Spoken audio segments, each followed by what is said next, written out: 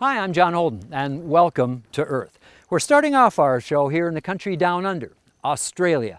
It's a country that's had its fair share of fires, drought, and floods, but nature always comes back to what you see behind me. Wide open spaces, green grass, wild animals, and in those mountains, mining. And when a mine closes down, that's when people band together to bring nature back in their own way, as you're about to see.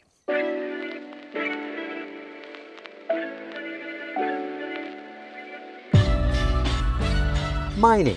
Today, the need for sustainably mined minerals is greater than ever to meet the world's growing demand for products we use every day. Every part of our daily lives, whether it's a mobile phone or an iPod, all the stuff that comes to make up those is part of mining. Mining is very important for everybody in the world. In fact, if you think about it, if it's not grown, it's mined. But today, at mine sites like Dawson Mine in central Queensland, Australia, when a mine closes, the work just begins for restoring that land to its natural state.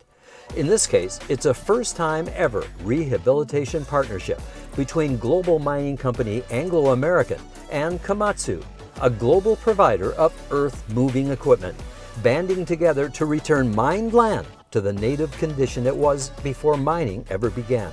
Anglo American has about 40 operations around the world in various commodities, including metallurgical coal, iron ore, nickel, platinum and so on.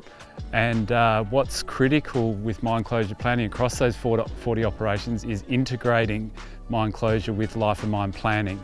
We need to develop sustainable mining, and this is a very important part of that mining cycle. We used our machines initially to tear up this ground so they could dig the coal out, and now we're using our machines to re-establish the topography and help plant the trees again and close that mining cycle. This global partnership of mining giants is called Growing Together, for which Komatsu and Anglo American have invited indigenous people and local school children to the Dawson mine site to learn about their commitment to sustainable growth and to actually help plant the first trees to restore this formerly mined land to its native roots. So today what you see behind me, we're actually going to be planting 9,000 trees. So we've come out with the local school kids, and obviously some of the Komatsu partnership and some of the mine personnel, which to show how important rehabilitation is. Today I would like children to learn that they are the future, and if they can help prepare for the future and be part of the future. I'm really glad that we're helping the environment along because it's getting destroyed a lot now. So I feel like we should do these things more often because, yeah. You know, children represent the future. They need to understand the importance of mining, but the importance also that mining has to be sustainable, that we have to complete the cycle. And this is a very, very important final step to take the land back to where it was before we started mining here. And what we'd love to do is have them back in 5 years so they can go and have a look at the trees that they planted and see that they're part of the sustainable future for the planet. But replanting a closed mine site like this is no small task. I mean, it's summer here in Australia, in the upper 90s to 100s.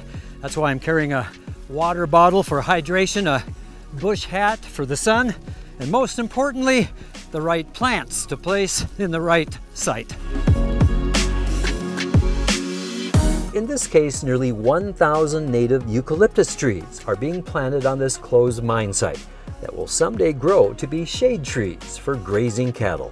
We're doing today fits in is carbon. So all of these trees that we're planting today will fix carbon and will be a carbon sink into the future. The end result of reforestation projects like this can now be seen worldwide in such places as the Monongahela National Forest in West Virginia, where Komatsu has teamed up with Green Forest Work to bring the red spruce trees of the Appalachian Forest back to life in abandoned mining sites. Put the land back to the way it was, or the condition it was prior to the mining. And I think that's the responsible thing that mining companies need to do. And if this land was a forest before it was mined, it should be reclaimed as a forest or rehabilitated as a forest land.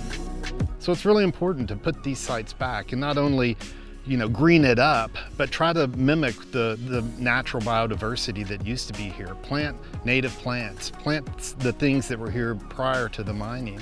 And that makes the system more resilient for things like climate change and bushfires and anything that might come at it. If you have a natural system and plants that are genetically adapted to this environment, then they're going to do really good here. It has to be a sustainable, it's got to be a balance. We can't just stop mining, otherwise we'd all freeze in the dark. But we have to look after our environment. It's crucial. I mean, our legacy should be that we bring the land back to us close to what it was before we started mining. For the important things we need in this world, if it's not grown, it's mined. And here in Australia, when the mine closes, it's what's grown in its place that really matters for this good earth.